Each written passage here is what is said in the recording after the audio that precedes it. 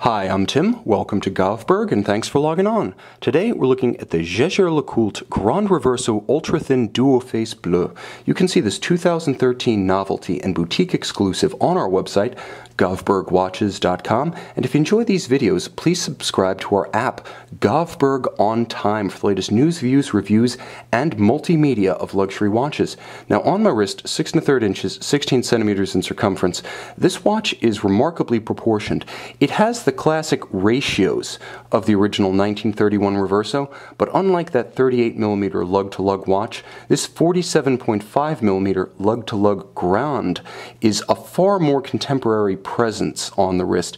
It fills out the wrist. It has a little bit more shoulder, a little bit more span. It's a little bit more masculine and certainly more 21st century, but it doesn't give up that golden ratio proportion that remains the heart and soul of the Reverso's appeal. You can also see that it's remarkably thin. Living up to its name, ultra thin, it's only 9.5mm thick, despite a rotating case on a separate chassis with a movement that has 2 dials. 9.5mm thick. You can also see with a curved flank, it easily slides underneath any kind of formal cuff or tight sleeve. Now across the case, it is 27.5mm, not counting the pusher corrector or the crown. Because it does have that rotating case with a separate chassis beneath, it is heftier than a conventional steel watch. It also wears a little bit different, as the strap, as you can see to good effect, is somewhat countersunk into the lugs. You can see how the strap looks completely continuous, there being no daylight between strap and case. Now it does have a little bit of a tendency, because of how high the lugs are drilled, to flare out, and this being a completely new alligator leather strap, I don't want to crank it down. I'll let the first owner have the maiden voyage in that respect. Also worth mentioning that although some examples of these watches were sold with the Casafaliano Cordovan strap, this is actually a conventional Jaeger-LeCoultre minimally bolstered rectangular scale monotone stitch alligator leather, just to be completely clear about what comes with this watch. It also comes with a beautifully traditional pin buckle. For easy sizing on the fly, it doesn't get any more traditional, any more Reverso than this. Now the case of the watch, as mentioned, is both exceptionally thin and grand, larger than the 1931 predecessor by almost 10mm from lug to lug. The watch also features remarkable refinements on the dial, which derives from 2 separate inspirations. Now, the watch, which is signed Reverso and not LeCoultre or Jaeger-LeCoultre, takes its cues from the 1931 Reverso, which was assembled by JLC, but as far as components were concerned, pretty much was an example of traditional Swiss établissage, not in-house production. Now by 1933, JLC had taken it in-house with their own movement, and this blue lacquered dial, although in layout may be inspired by 1931, in color it's inspired by a 1933 watch that had the JLC small second subdial, and in fact JLC's first in-house Reverso movement, so it draws from both 1931 and 1933 in its inspiration, and it is a gorgeous inspiration with a traditional railroad minute track outboard, beautiful white gold broadsword hands, white gold applied dart indices, and a lacquered blue dial for incredible luster.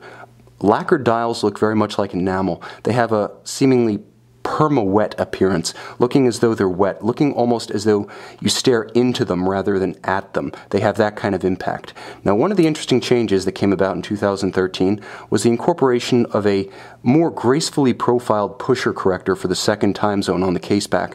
Now, formerly it would have been a rather incongruous rectangle sticking out of the case, or a dimpled pusher adjuster. Here JLC maintains the convenience of the pusher adjuster rather than the dimple, but it removes some of the severity of that hard-edged rectangle by creating a rounded pusher adjuster that blends rather more successfully into the profile of the case.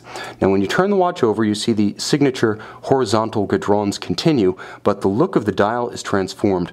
Now you can see clou de Paris rose lathe work around the outer circumference of these 2 subdials. At center, we have lacquered indices. Again, broadsword hands though, but here, loomed. All 3 hands are loomed, so you can see this watch at night in low or no light. Now, what you'll also note is that there is a 24-hour subdial at 6 o'clock, so you know whether you're looking at AM or PM in the reference time zone. Now, the pusher corrector allows rapid 1-hour incremental adjustments on both registers, independent of the time zone on the front. Inside, you'll find a 21 joule 180 part manual wind completely in-house Jaeger-LeCoultre caliber 854-1. Now, it's a traditional 21,600 vibration per hour beat rate with a 45-hour power reserve, and it has heritage stretching back to the very first Reverso Duo of 1994. It's a true veteran, and it has the provenance of Le Sentier's finest artisans within its bridges, plates, and wheels. So you're really getting the best of the best. The look that's timeless, the engineering that's contemporary, the versatility that goes with anything from formal to informal, and of course, a legendary name, Reverso.